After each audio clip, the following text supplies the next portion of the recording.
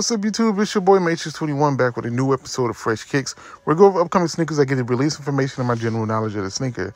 But before we get into it, hit that like button, subscribe to the channel, hit the notification bell as well so you never miss a video. Check my X page at M8trix21 and my Etsy shop at TDMadeIt. Both the links are down below in the description. But enough of that, let's go. Let's get to the kicks. So today we're taking a look at the Air Jordan 4 Net in the white colorway. Whoo, why did they make these sneakers? But let's get into it. Let's talk about it and see what I think about it. So part one is breakdown overall look at the sneakers, give you colors, materials, and all that kind of stuff. We just talk about how the overall look of the sneaker is. So let's go. And here it is, the Jordan 4 Net. I'm not sure who asked for this. I'm not sure who asked for these sneakers. Like I said, I don't know. This is a women's exclusive though, and I don't know, maybe the women like this one a little bit more than I think most people do. But I think overall this is an outlet special. It is what it is. I think this is just too weird and out there that most people are not going to like it, but it is what it is. The official color shoes are white, phantom, and metallic gold. And don't get me wrong, I don't want to just shit on this sneaker. It's a design choice that they decided to go out there and try. And I mean, I like the way they went out there and said, hey, let's make this something different, something special. And I think it worked in that aspect of it, but I don't know how this sneaker's going to be.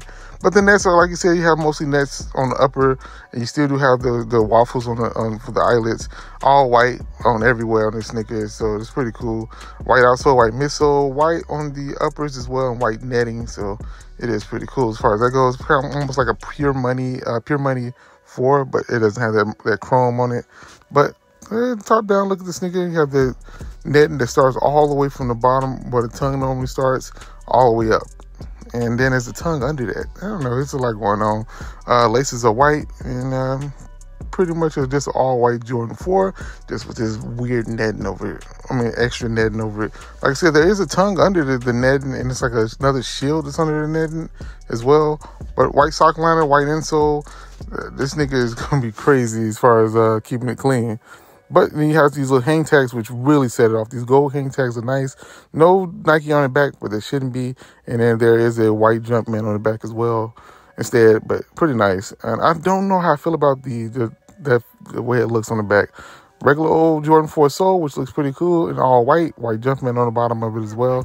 So, you know, you can't go wrong with that. A white Jordan 4, you can't go wrong with it.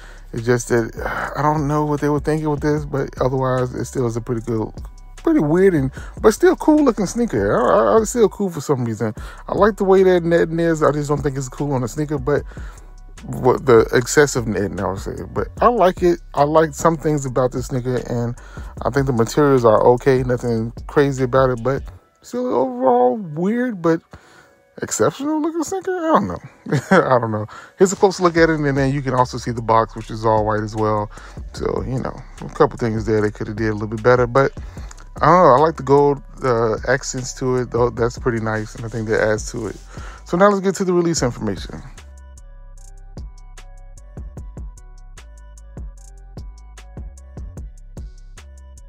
So these are set to release on December 2nd, 2024 for a price point of $210. Ooh. And then you should be able to find the Nike retailer, sneakers app, and Nike.com. Oh, man, like I said, I don't want to just make it seem like I just hate this sneaker. But $210 for this is a little bit high in my opinion. But I guess it is with the excess material, so $210 is okay. December 2nd, you should be able to find these. You should be able to find these easily. And like I said, the usual suspects where you should be able to find these sneakers, they shouldn't be hard to find. But it is what it is. I'm pretty sure there are some people out there that are going to really love these sneakers. There are going to be some people out there that really hate these sneakers. But overall, the sneakers are for everybody. You shouldn't have a sneaker every sneaker shouldn't be for everybody. It is for different people. So with that being said, these are cool for somebody, just not for me. But, you know, it is what it is. And I mean, $210, December 2nd. If you want to pick these bad boys up, should be able to pick these up at numerous locations. And resale value for it, I think long term, this may have some resale value just because it's so different. But let's get to the final grade for these bad boys. What would I give these? Let me think. This is the lowest score I've ever given a sneaker. 4 out of 10. It's a pass for me. I know I'm a little too harsh in this. Maybe too harsh, but I'm going to give it a 4 out of 10. It's a pass. I mean, like I said, for me, just not for me. But I'm pretty sure somebody might like it. Somebody might give it an 8.1 out of 10.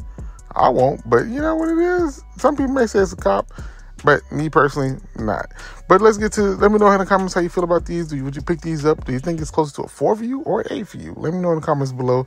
If you pick these up, would you wear these or how would you wear them? I don't know. Don't forget to hit the like button, subscribe to the channel for more videos like this. This your boy M8trix21. Peace. Talk to you all later. Bye. Perfect.